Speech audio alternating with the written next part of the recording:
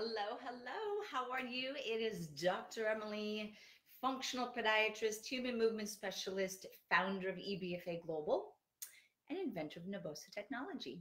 So I want to take a few minutes to speak to you about shoes. And the specific feature around shoes I want to talk about is the toe spring or the forefoot rocker.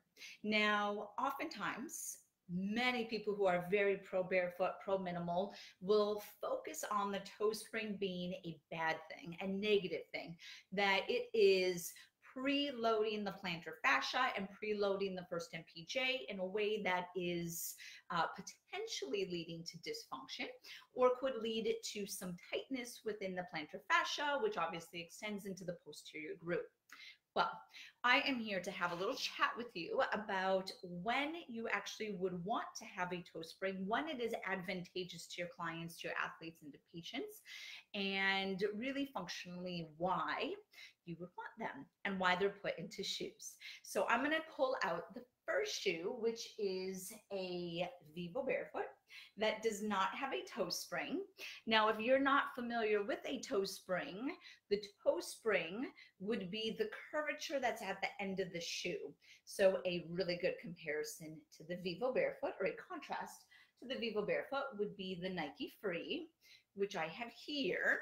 And you can see, just moving that out of the way, you can see that there is a toe spring. So when we compare these two shoes, put them this way, you can see that if we mimic the ground, so I'm trying to mirror here, you can see that there's a curvature on the front of the Nike Free that is giving it kind of favoring towards this forward direction. Now, the original reason of why toe springs were added, if you think of the evolution of athletic footwear and dress footwear, is functionally around running. Is the toe spring means you want to go forward. So it's helping you go forward. It's helping you to preload into that first MPJ. Now, there is some research showing that if you do sit with your first MPJ in this extended position, it can start to lead to tightness within the plantar fascia, the posterior group, some of the intrinsic muscles. And that's why a lot of minimal shoe companies, you can see here again, Vivo Barefoot, has no toe spring. This is totally flat. So it's mimicking really a true barefoot position. Totally advantageous when you're looking for natural foot function. Now, let's say maybe we need a toe spring or even a forefoot rocker. What are some of the conditions that you might actually need this? Some of the big ones that I see in my office is a hallux limitus, hallux rigidus. So if your client or your patient has arthritis in the first MPJ, has limited range of motion in the first MPJ, maybe they had a turf toe, which is a jamming of the first MPJ that is leading to an accelerated rate of arthritis. Maybe they have pain when they have range of motion of the first MPJ. Maybe they have had surgery, and because of the surgery, they have a limitation in that range of motion. These are some big ones that you want to limit the number of flexions that they're going through.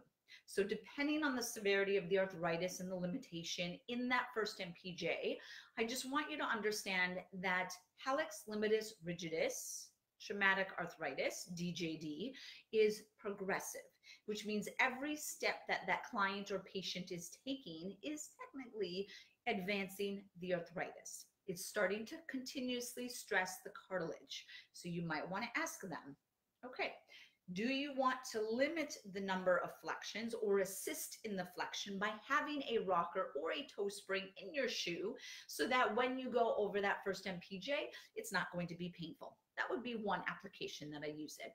Another one would be if the patient or client is recovering from sesamoiditis or a sesamoid fracture. Now, most sesamoid fractures don't heal, so you are typically offloading them maybe with a dancer's pad or some other padding, strapping, etc., and then you get them into a position that you want to really reduce the stress to the sesamoid. So sesamoid issues, I actually do look at a lot of forefoot rockers and toe springs for those patients. Some other big ones that I look at is a plantar plate tear. So a plantar plate tear is on the second MPJ, not the first.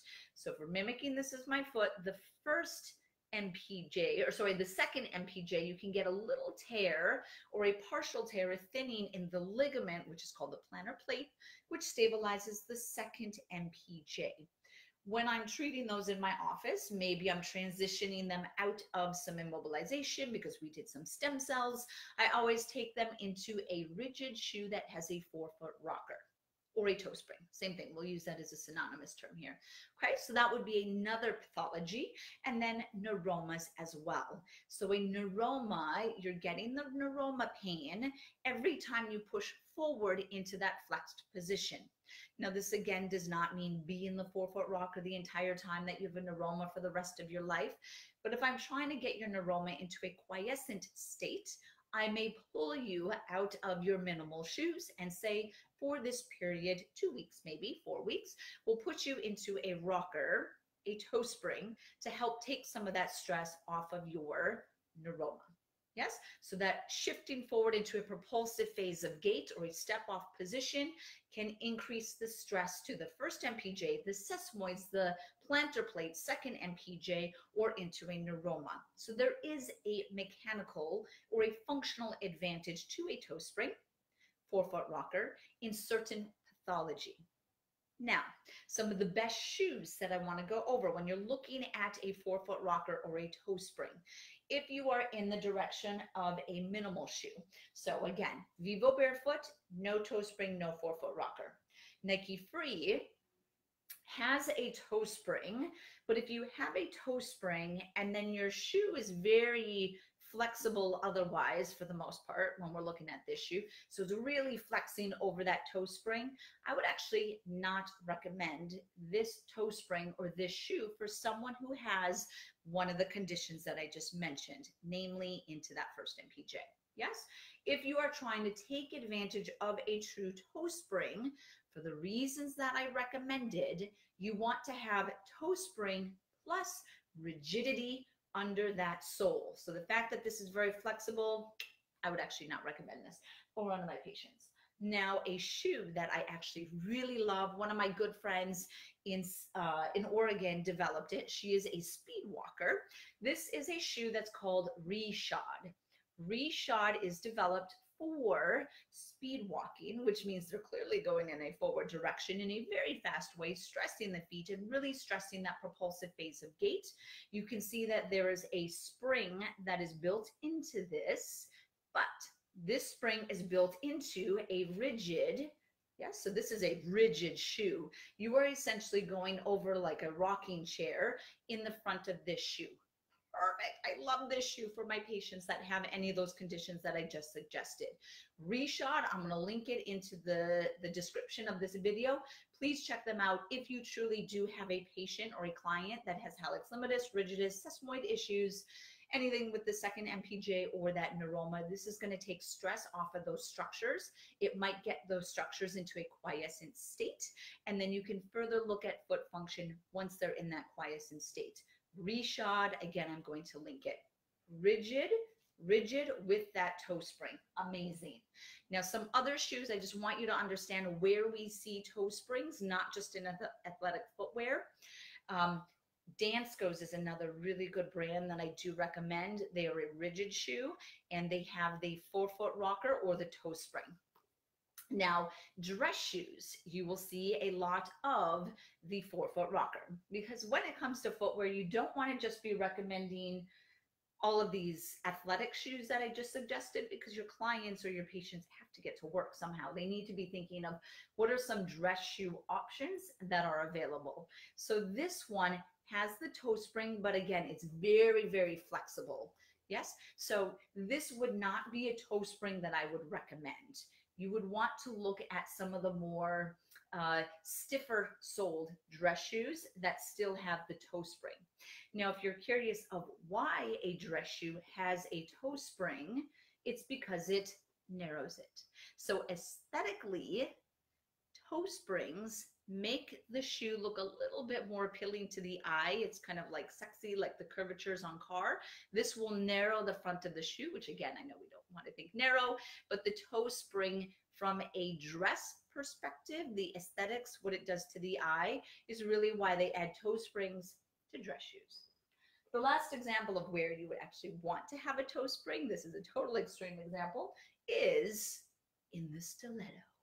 So when you have a stiletto that has a certain height, so this is probably a 5-inch heel here in a platform as well, mechanically it is very difficult to get over these shoes. You would need probably 100 degrees of first MPJ dorsiflexion, which many people don't have, to get over a 5-inch heel plus a platform. Almost every single platform heel would actually have a rocker built into it. So you can see the rocker that's in the front of the shoe. That rocker is what you're going over because, again, most people don't have 100 degrees of dorsiflexion in the first MPJ. So every single platform or 5-inch heel is going to have a rocker built into it.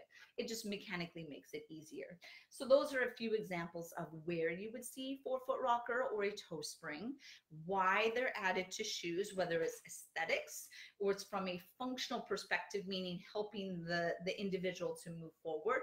Or if you're thinking of like reshod and the stiffer shoe for speed walking, functionally that makes sense. You would actually want that to be built into the shoe. Remember the different pathologies that I suggested of where you want to go to when it comes to suggesting or recommending toe spring forefoot rocker. And then really for any of the other foot types, clients, baseline function, you do really want to have the wider shoe, the lack of the toe spring. Think of how I showed you the Vivo Barefoot. That would be your go-to. But again, there's exceptions to every single type of footwear that we recommend. And when are those outside recommendations of a toe spring forefoot rocker really necessary or appropriate? I hope that you guys benefited. If you want to learn more about EBFA Global or how I treat patients, please either go to ebfaglobal.com or head to my practice page, which is dremilysplichal.com. Take care and stay barefoot strong.